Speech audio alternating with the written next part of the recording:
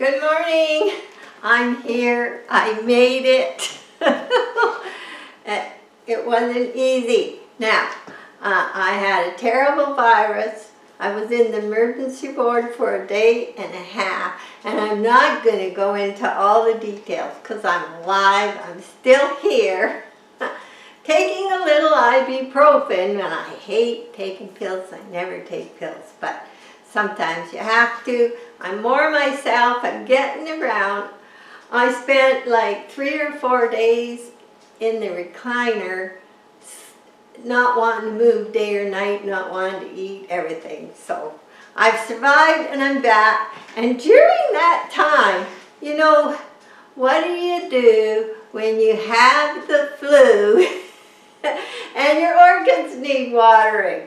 And you look at them, you know, like I should have counted them. There's over 30, I know, not counting house plants, and they all usually get watered on Wednesday. And I knew I couldn't wait because it was Wednesday, and I thought, okay, I think what I'll do is I'll do it as quick as I can. And it was my day when if you have my watering schedule, or you want my watering schedule, I'll print it out in the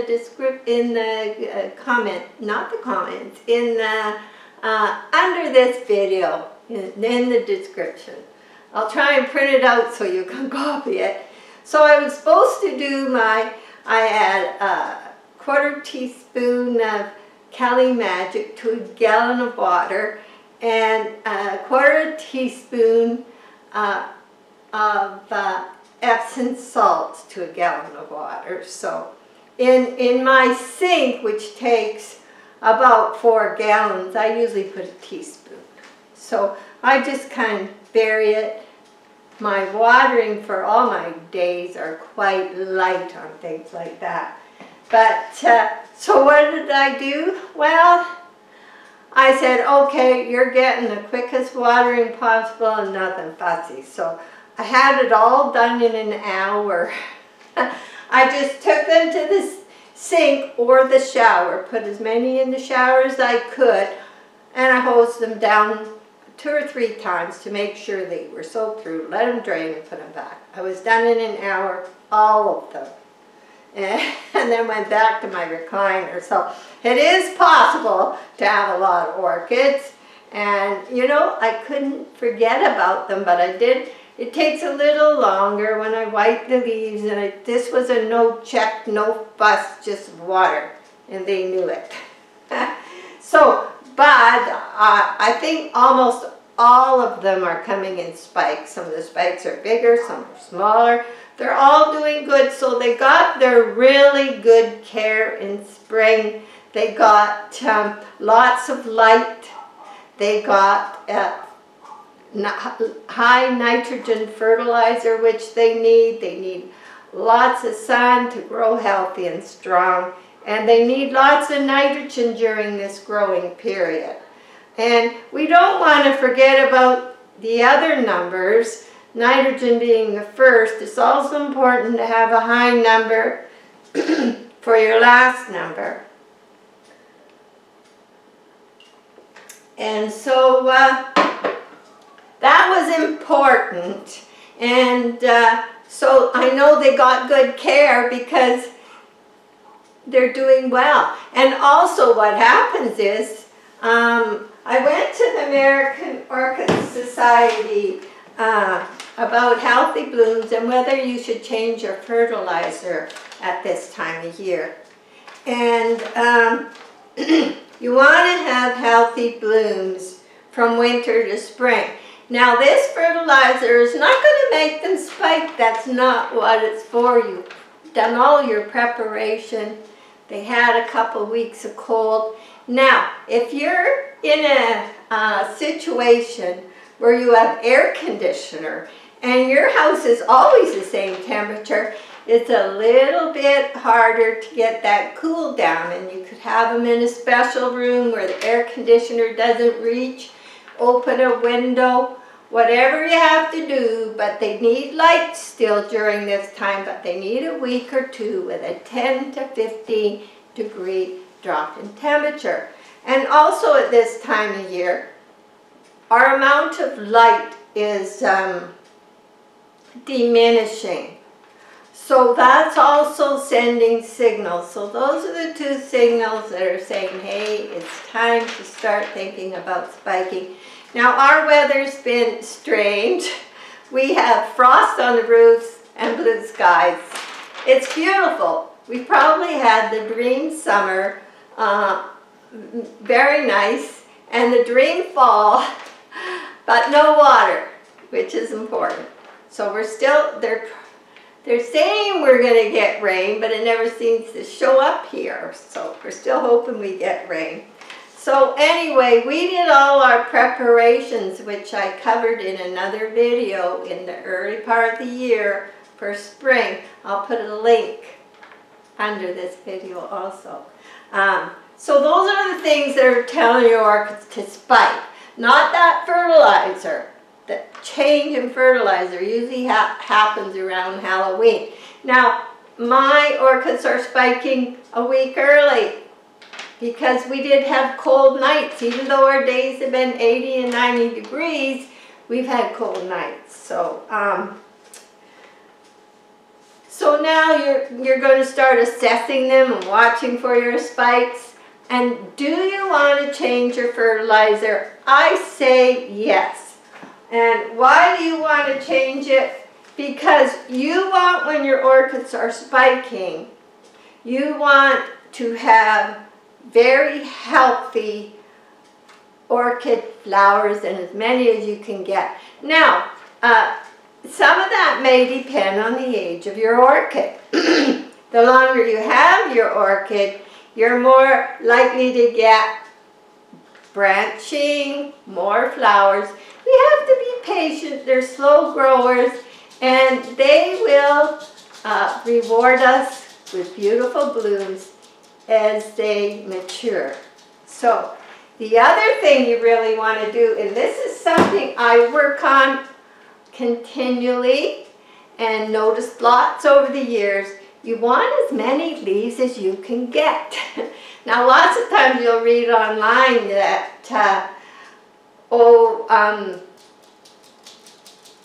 that your orchids grown in the home will never have more than 5 leaves. You read things like that on there. If you get 4 leaves, you're lucky. I say you want to get as many leaves as possible. Now if you start to lose more than 1 leaf at a time on those lower leaves are going yellow and you're losing more than 1, then you could consider a low dose of Epsom salts and water, which just might help them out. Now mine get this in my watering schedule regularly. Mine orchids only get 2 days of the 6 watering weeks in my schedule before I start doing the whole thing over again, are bought fertilizer. So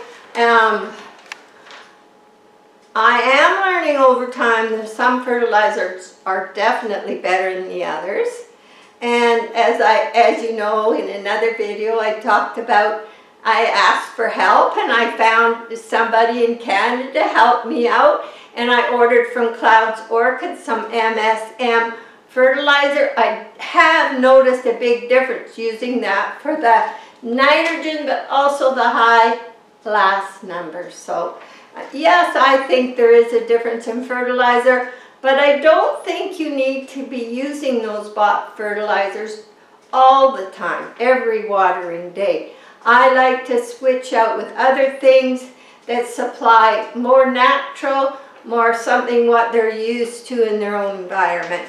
And I think the more we can try and keep them similar to their own environment, that we're getting somewhere. So you want to encourage lots of leaves. Lots of leaves, lots of roots, healthy plant. Those are the signs of a healthy plant. And I know we all fall for a new orchid, and I'm being good. You know, I'm sorry this channel isn't about always buying a new orchid and opening it, because maybe my age. So I like to keep the ones that I've got healthy. I learn a lot about them. I've been growing them since 2011 or 10 or something. And this is just what I've learned in my house. So if you are seeing too much loss of leaves, I would consider adding a little Epsom salt, which I do, and my orchids have done well. So I don't mind answering any questions you send me about the orchids. I'm glad to help you. You can email me at carolynorchidfriends@gmail.com. So in our northern climate, we're really noticing the darkness coming. Try to make sure your orchids are getting about 14 hours of light a day. They can grow in any window, north, west, south, east. You just have to know how to adjust those windows. I'm loving my north windows. They get lots of light because they're greenhouse windows, so they're going out and they're absorbing light from different areas, but no direct sun. They've all done well in the northern windows. And now we are making sure, as soon as it starts to get dark, I turn my lights on, my grow lights, in all my windows to make sure they're getting at least 14 hours of light a day. And then they need darkness for their naps. So our northern climates, that's an important thing to think about at this time of year when you're changing your fertilizer to a high middle number. And I'll show you mine in a minute. Now the other thing you want to consider is a fan. Fans have made a big difference. It doesn't matter if they're small or big. I have the ceiling fans here and in the living room, and that's all I use. It makes a big difference, and they actually share their air movement all around. So it's good for us, it's good for your breathing, it's good for keeping a high oxygen level in your room. It's not just good for them, so you know, put those fans on and use them. And orchids are 90% water. So this is all from the American Orchid Society. And they don't need an over amount of water. They like to be watered. They like to, I have found, they like to just come to that drying stage before they're watering again. So it's up to you to check those pots regularly when you first put one in to make sure you know when the watering time is right for you and for the pots you're using. Because I think I have found with the bark, and most of mine are in just bark. I agree with adding lava rock, all this other stuff, but I just ended up going to straight bark. So I liked my larger bark. I can't get right now, but they're staying moisture a little longer with the thinner bark naturally. So anyway, so now because we're heading into the spikes are up, we want good healthy flowers, and this is what I switched to. I bought this online. If you can't find this one, it doesn't matter. This is 1931-17. So the other numbers are still very helpful for a healthy orchid, but that high middle number is going to help those spikes become healthy and have good budding success. You don't want to lose them because they haven't got enough energy to do what they came here to do. So that is that with the fertilizer, and I'm just going to turn the camera around the other direction. I want to talk about the north windows, and then we'll talk about my west windows and what I do differently for each of them. So, oh, and things are so beautiful in here. We are enjoying this on our counter. It was so simple and easy, and I just take this little mister and I make sure I give Ferrella Lacticella a little extra, but everything is very good in there.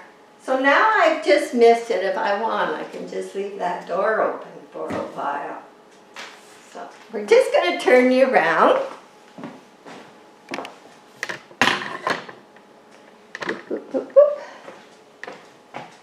Maybe we'll go over here. Easier. I don't know what you're seeing, but we'll get there. I'm not the best camera operator. Let's see what we got. Yeah, we got sunshine out there. We know that. That's a good thing. It's just beautiful, but cold. So anyway, these are the north garden windows I had put in. So they have glass on the top and on the sides and on the back. And that is probably getting a lot more light than a north window with just a windowsill. And what happens is, these I never cranked the windows when I brought them in from the patio for 2 weeks of cold, because they actually do get colder at night when it's colder because they're just in all that glass. Not real cold, because they're new type of stuff they use, and it doesn't really let a lot of cold in. I can put my hand in here and it doesn't feel cold, and it's close to freezing outside. There's frost everywhere, steaming off of the roofs as the sun comes up. But some of these plants, like Georgia Pearl, they've been in this window since I got them. And she got switched from moss to bark. All her leaves are growing good. She's doing good. She's got good roots. And I'm still getting spikes here. This one here is a beautiful spike coming out. And they all do. Except this one. There is the odd one that maybe flowered late or wasn't healthy. I'm still looking after. We all have those. Because we all know some of our orchids are not as healthy as others, just like people. There's no difference. It might be just one that needs special care, or you haven't found that right situation for it yet. So, this is the north window, and the only thing I do different here is I don't crowd them, because I don't want so many orchids I have to crowd them. And also I like a little ambience, and I like playing with knickknacks. So the main thing is, these are just cheap grow lights that attach to each other. They were small ones. And we just did down the one side, going this way, so they go on at night.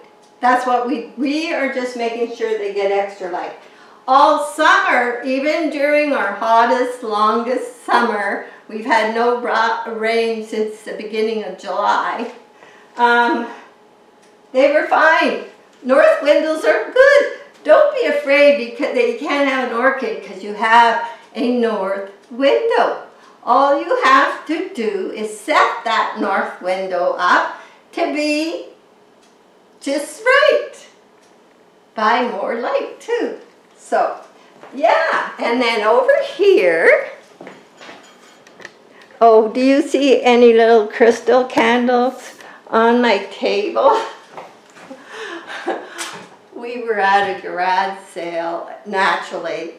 Oh, it was the thrift store, sorry. And they had these, they got some places where things are just cheap, hardly over $2. Well, there was 2 of these for $2. They're solid crystal. They're really heavy.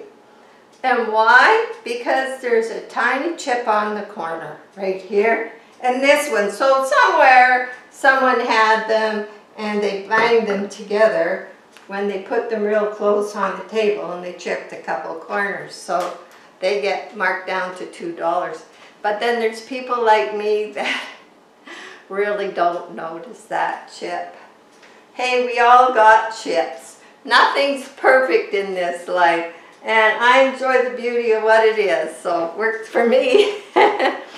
Okay, now over here, we got beautiful sun coming in here. Beautiful. I got pumpkins to cook out there, but I'm trying to slow down a bit. You know me, sometimes life tells you, slow down, Caroline. You know I'm running around doing 6 things at once and think I can keep doing that. And I've had some advice from some good friends and very good advice. Slow down, Caroline. Very good advice. So this window is the same, and we put the light on this side, going this way. And look at the growth in these orchids. I mean, this one is just, it has a spike, it's loaded with roots. So almost all of them are in spike, and even these plants are doing good by a north window. And I just put this little one. I'm hoping it, when it gets tall, it'll fall over and start growing around here. So, okay, now we're headed to the west windows. Okay. Here. Okay. Holy smokes, the barometer's going up like crazy.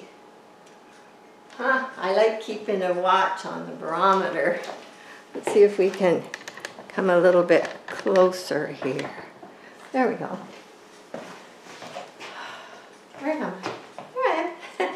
Okay, this window, the west window, this, if you have a west window, it's perfectly fine.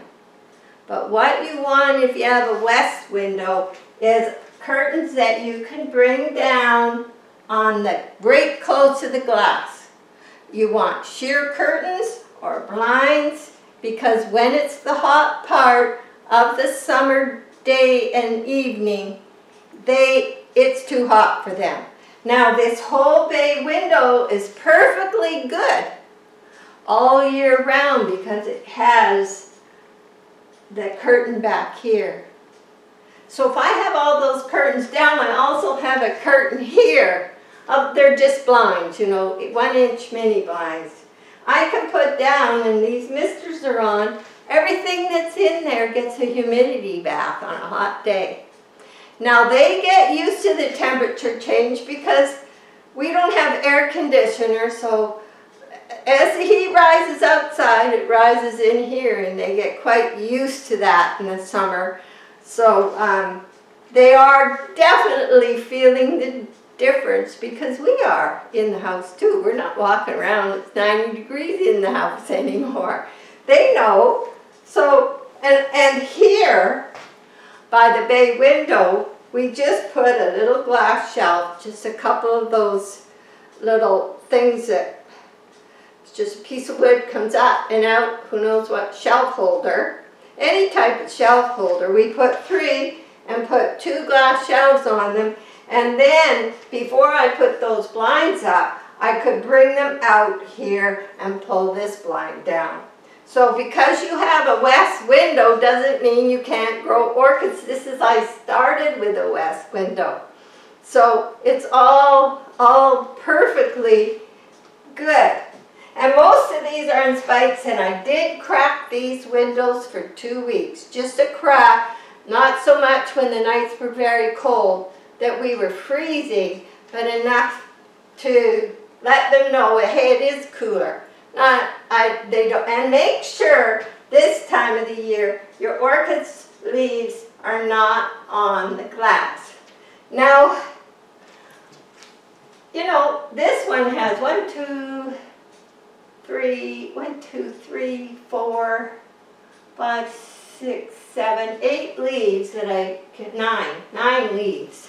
And some have broken leaves, some have fell off. This one's got your classic 4, but it had lost a leaf, and I took that one off finally. It got broken in an accident, and it's still growing new leaves. I see another leaf coming, and I also see a spike coming. So yeah, so I try to keep lots of leaves and encourage lots of leaves. So we're doing pretty good on that. Every once in a while, there's always those that want to break that rule. So that's this, and now we're going to head into the last window. Just for fun. Just for fun. Yeah. I'll back up, I think. Yeah, it might be a bit. I'm carrying my long tripod, so I have to be careful how I do this. Okay. Okay. Whoops. Whoops, whoops, whoops. There we go. So this is my other west window that does not have a curtain because the bay window has a top roof. But this one is glass, and I couldn't figure out how to hang. I didn't know how to hang a curtain, so that's why I switched to a few cactus. The cactus are doing well. Even the ones down here, succulents, I just leave them all year. Even with the sun right on, they seem to be fine. So I moved my fern in here and set up a mister here and here so that everything can get misted because, like I say, we've been very dry. So that's the one thing, and that's the difference between these two west windows. And it's only a curtain, but I kind of like it that way. I can still pull this one down for us when it's hot, and they don't seem to mind. Most of them have been in here a long time, growing and growing. So, and my little spider fern seems to be healthy, and everything seems to be going well. The Chinese money plant has, for some reason, I moved it around. That's what I mean. Sometimes you move things around, and you find some position, some different twig, and things seem to do real good. So I'm going to show you. I'll bring her out. Well, all of a sudden, when I put her in this corner, look at this. She's growing good. She was just a baby last year, and she's doing real good. So, yeah, if one's not doing good, move them around. And in the fall, my rabbit's foot fern, it struggles because it's not living in its best climate. So here it gets a little more sun, and I can give it humidity. And Alphinia, tiny little Alphinia, our little miracle plant that even got only one watering day was when, look at this, she's amazing. So even if you have only room for a tiny orchid, she's amazing. She just keeps blooming and blooming, and did from right after I got her. And she was a free gift from Roehampton Orchids. Came with the other Shariana that I ordered. So it was a nice surprise that keeps on giving and giving. So I did, just before we go, now I did do a painting. My daughter sent me a picture of a fishing trip her and her partner went on, and her picture was in one picture and his was in another, and I thought, oh, they look so happy, they look so healthy. I wanted to paint them, but I wanted them together. And I've never painted real people before. I mean, not people I know. It was so hard, I almost threw it out. It's still not good, but I'm hanging in there and I keep touching it up a bit, so I'm going to let you see it. I was going to give it as a gift, but I think it's going to end up hanging in a garage. Okay, now let's see. I'll show you from here. You get to view the beautiful sunshine and the raw moss. Okay, there we go. That should help. Now, I'm not doing a close-up. This is where we're going. There we go. So this is Rosemary, and this is Mike, and they did catch, these are their fish I painted. He had this beautiful sockeye in the Fraser River, and that's the Fraser River just outside of Kamloops, and these are their fish. They were allowed 4, and there was one beauty, and some here already caught, and they look so happy. But I'm not very good at portrait style, but I'm still working on it, so I hated to wreck it. So thanks for joining me. Sorry I'm not there more often. I do what I can when I can, and love you all, and appreciate your comments so much. Bye for now.